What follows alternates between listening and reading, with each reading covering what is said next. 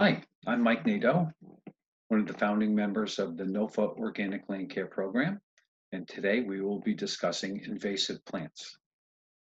Almost every landscape is affected to some degree by plants that are not native to our bioregion.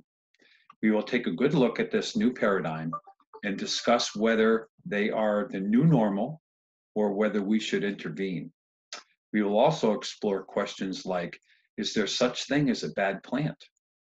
How are invasive plants interacting with global climate change? What to do about diminishing habitat quality for the native fauna, including our pollinators? When and where do we pick our battles? And how to control invasive plants organically without causing more harm?